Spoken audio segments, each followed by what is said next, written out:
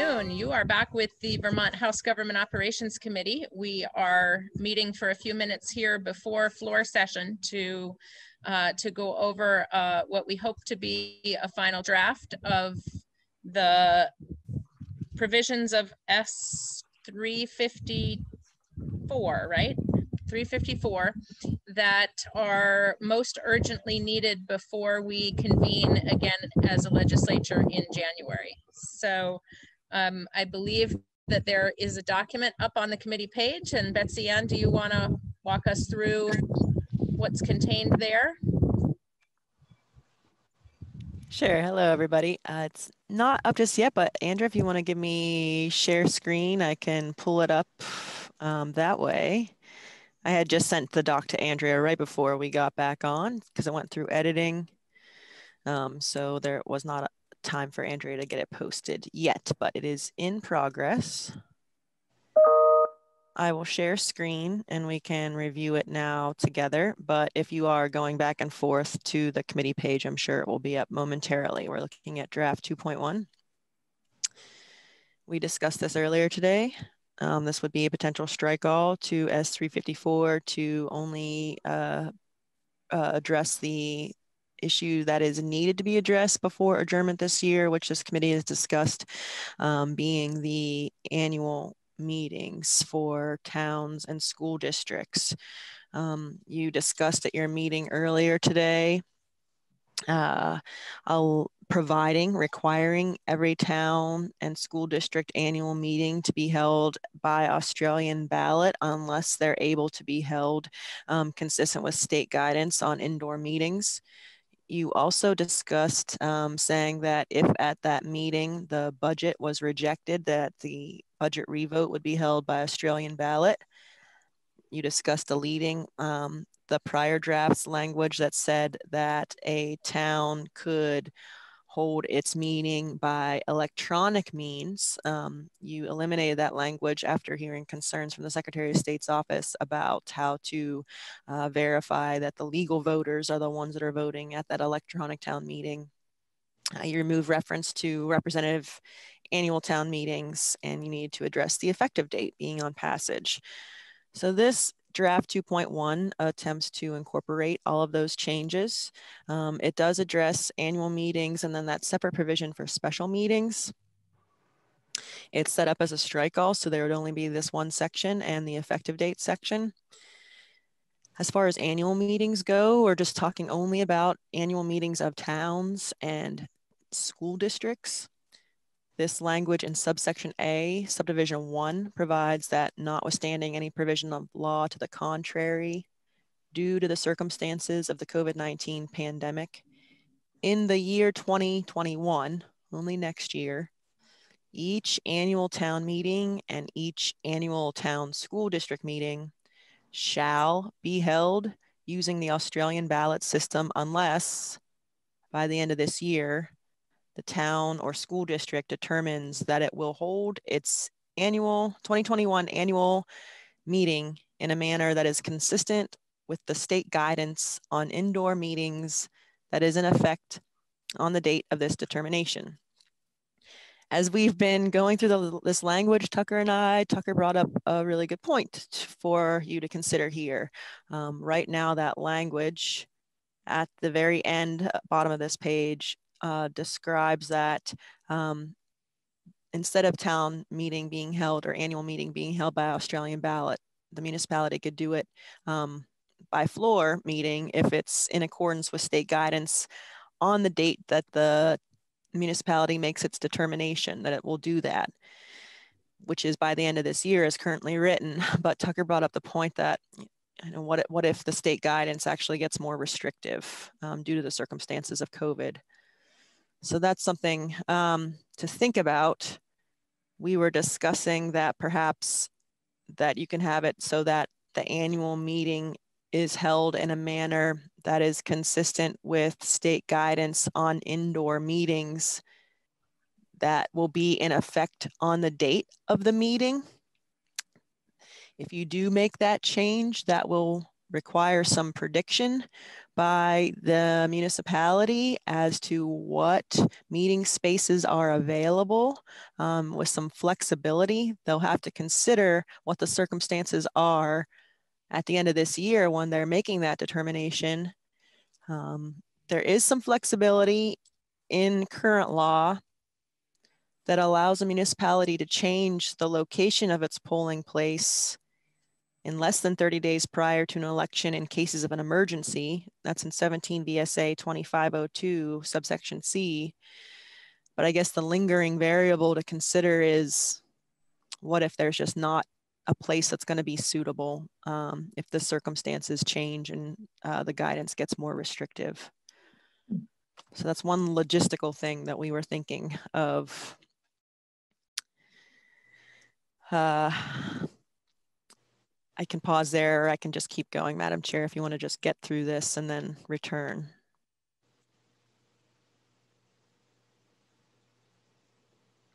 Why don't you go ahead and keep going and we'll ponder this while we look at the rest. Okay. I'm moving on to page 2. This is about the budget revote issue.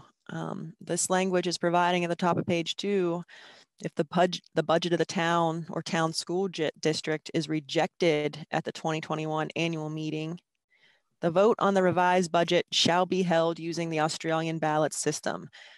I just flagged that. That was, as I understood it, what this committee decided, but I just highlighted that in case the annual meeting itself was actually held by floor vote, according to this language up above in subdivision A1, this is requiring all budget revotes to be held via Australian ballot. If a town would ordinarily be able to hold its votes, budget revotes by floor vote, and they had the safe space available to do that, I just am flagging that also as another variable to consider. I'm going to move on though to subdivision A3. This is about the candidate eliminating the requirement for local candidates to get the voter signatures. So this is notwithstanding 17 VSA 2681B that requires voter signatures. Those are the 30 signatures or of the voters, or 1% of the voters of the municipality, whichever is less, at least for current law, for general municipal law. So notwithstanding that voter signature requirement, or any other provisional law to the contrary, in case there's another requirement in a municipal charter, a person shall not be required to collect voter signatures in order to have the person's name placed on the ballot as a candidate for a local election that is held at the 2021 annual town meeting or 2021 annual town school district meeting. So just eliminating that requirement to get voter signatures to get a candidate's name placed on the ballot. And then finally, there's that subsection B language about special meetings. So A was only about annual meetings. Then there's a special meeting authority. We were originally thinking of the special meeting authority just in case there was a special meeting that could be held before annual town meeting next year, or perhaps one after it. The special meeting language is slightly different in that it's contingent upon there being still a COVID state of emergency. This language is saying that notwithstanding the provisions of 17 VSA 2680A that require the voters of a municipality to first get together to vote to apply the provisions of the Australian ballot system to a special meeting of the municipality or any other provisional law to the contrary, such as in a charter.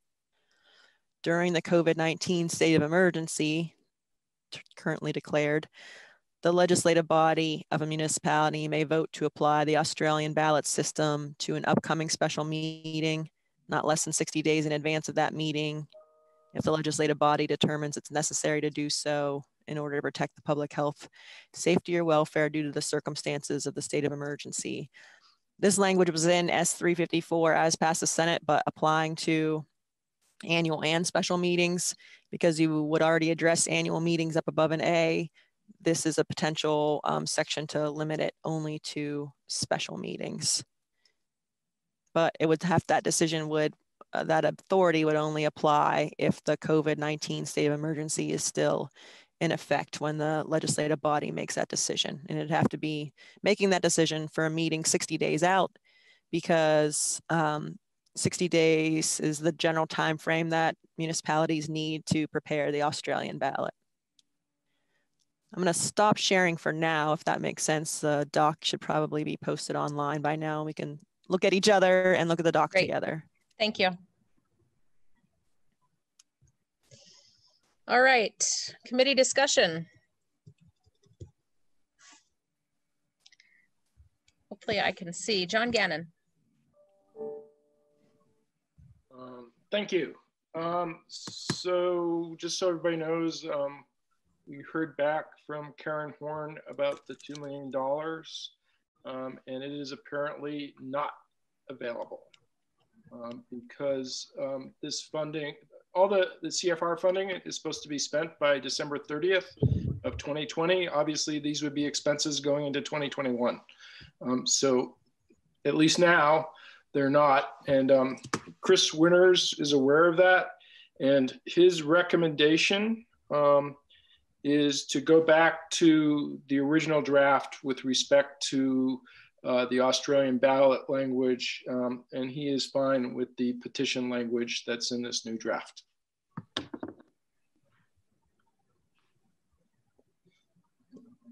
Committee discussion? Go ahead, Jim. So, thank you, Madam Chair. A clarification question to Betsy Ann.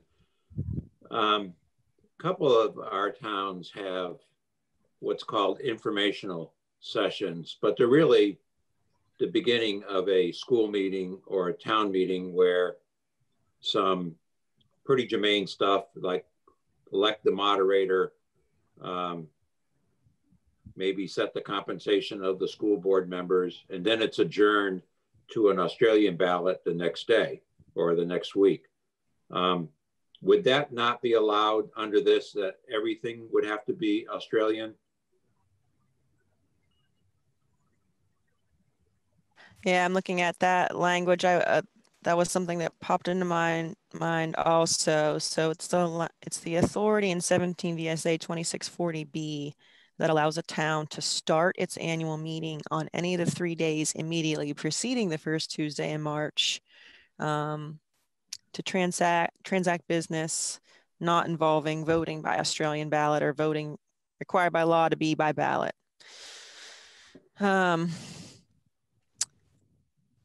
So it appears by the way that that is written, that that's still considered the annual meeting. And this language seems to be requiring all parts of the Australian, of the annual meeting be by Australian ballot. And I'm not necessarily saying that that's an issue. I guess a town could still have an informational session via online if they wanted, that was no voting. No voting. I would think so, yes. Okay. So the other, I don't know so, but I think so. The other question I have is, it seems to me, because I ran into this issue trying to locate a facility for one of my towns, that the meeting location when you actually have a meeting has to be in that town. Okay, so some towns like Killington, for example, has a school and they have a large gym that can accommodate, you know, a meeting perhaps, you know, within state guidelines. Could another neighboring town, say Mendon, for example, utilize a facility in Killington if they wanted to continue an in-person meeting and be socially distant and have the capacity? I think you'd have to state that explicitly in the location of polling places statute 17 VSA 2502A. It provides that each polling place shall be located in a public place within the town. So I would think that you'd have to, it would seem that you'd need to provide some explicit authority to have a polling place outside of the town. I think we'll have to be careful, you know, about voter access to that outside of town polling place. And it's not, you know, I like the draft that you just presented us, and I'm fine with that. I'm just raising as a question. I don't know, there must be others that have a neighboring town that has facilities that are a little bit bigger. I know it came up in Mendon because they lost the hotel that they usually had it in, and they were looking to use the state highway garage, for example, a year or two ago. So I'm just asking whether or not we want to consider it. If we don't, that's fine. Move on. Thank you.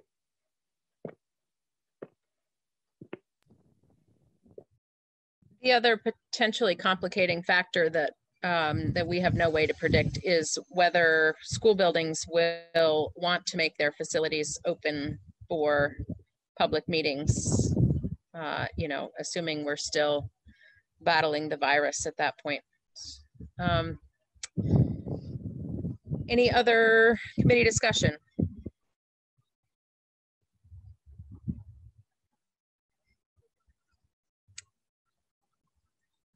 All right, so we need to resolve the question of whether we are permissive with towns being able to use Australian ballot or whether we are prescriptive.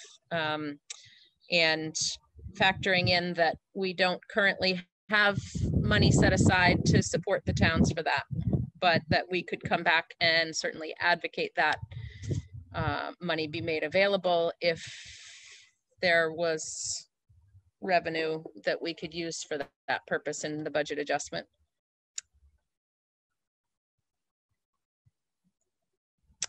John. I think consistent with what Chris Winter says, we should be permissive because otherwise we're putting an unfunded mandate on towns. So we should give them the choice of whether they want to use an Australian ballot or hold a meeting that's consistent with whatever state guidance is when they make the decision in December. I understand Ann's concerns about how things may change, but when the select board, the legislative body is making the decision, they have to make it based on the guidance that is currently, that the state has currently put out there. So, I mean, I don't know if there's a way to then allow them to change that decision on an emergency basis if guidance becomes more restrictive. Good point. JP? So if we did that and funds did become available after January, is there anything to prevent the towns from accepting any available funds for this? In other words, the legislative body would have made a decision, but knowing at that time there are no funds available, but should funds become available, could the towns or cities still accept those funds?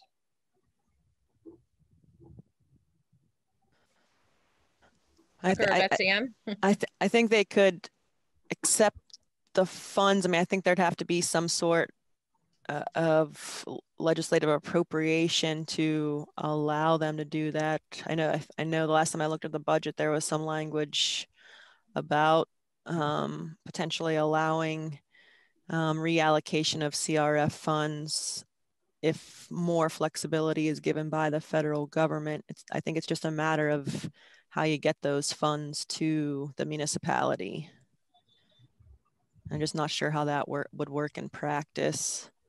But I mean, I think that if the funds are there, they could use it to cover the cost of Australian ballot. It will also depend on how the federal funds are, the guidelines around how the federal funds can be used if they come up again. So for example, the current federal funds, I think there were some restrictions, as there are in most cases, on funding things that aren't necessarily related to the current emergency or that were costs accrued based on decisions made before the state of emergency started. So things like that can always complicate it moving forward. One thing that I will note about the discussion about the legislative body's determination being made prior to the end of December, potentially being impacted by future more restrictive orders concerning indoor meetings.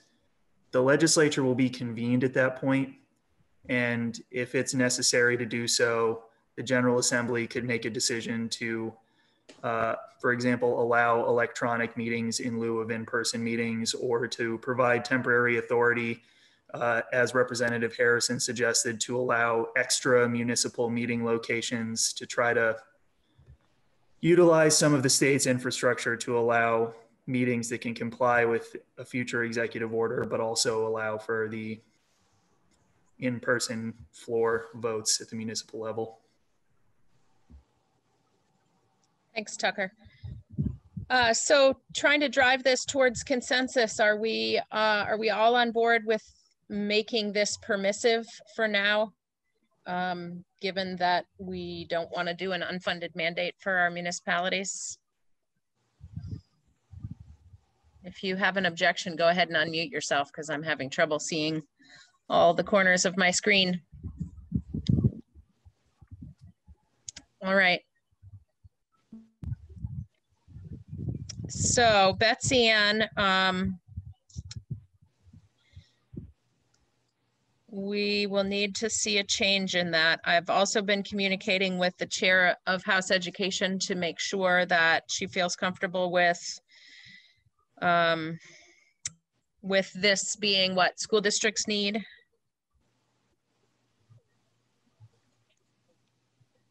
Yes, I'm seeing that also. Yeah. Yeah. So sounds like if it's going to be permissive and do you want to apply it to both annual and special meetings of towns and school districts? If it's going to be permissive? I believe so. Okay.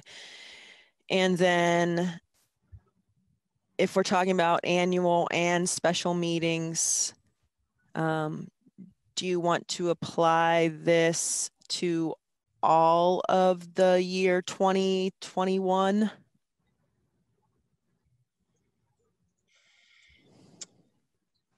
Well, we could come back and change it if all this went away and we felt that it was inappropriate to leave that authority to the legislative body in place. We could come back next January, February, March and change it, is my thinking, but feel free to jump in, committee.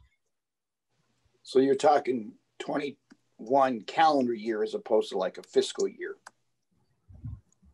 Yes. Yes, 2021 calendar year.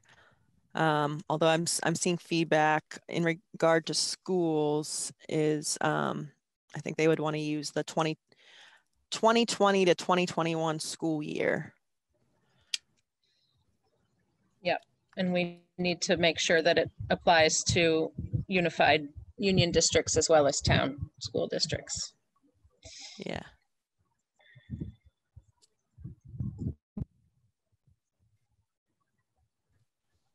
Committee discussion?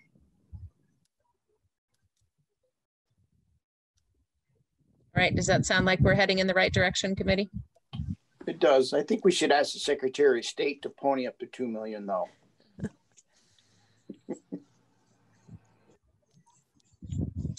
He must have money left over from this election.